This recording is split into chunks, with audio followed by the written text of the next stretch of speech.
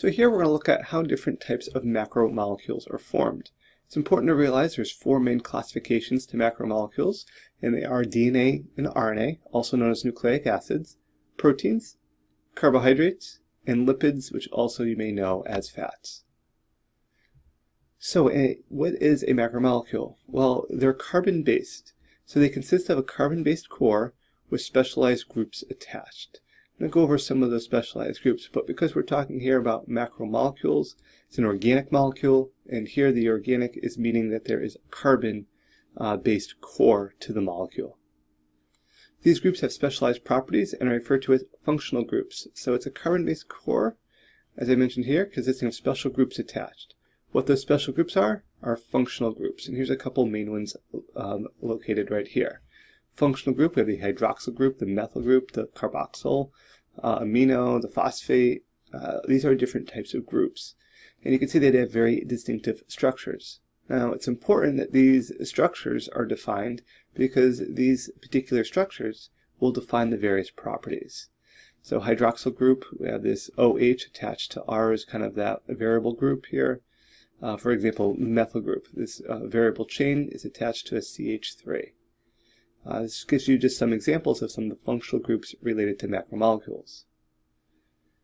So macromolecules can be formed or they can be broken down.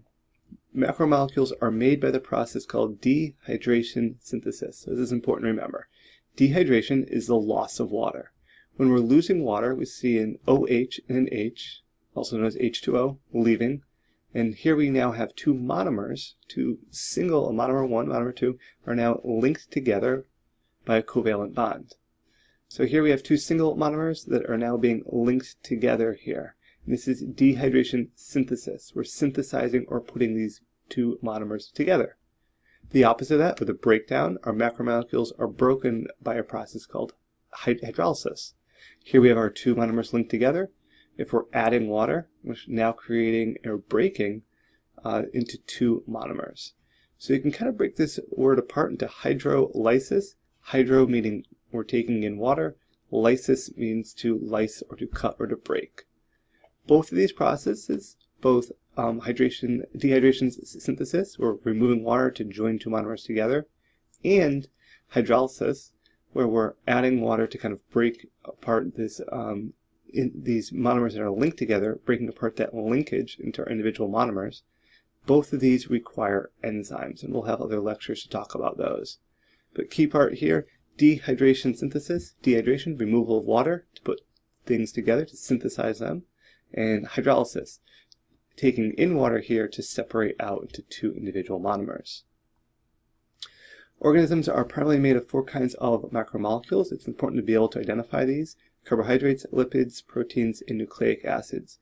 Remember, nucleic acids includes both DNA and RNA.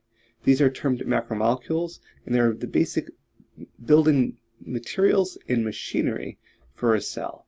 So we're working our way up from kind of small atoms to molecules to now macromolecules, and working our way into these are the primary molecules that are used for both the machinery and also the building blocks for the cell.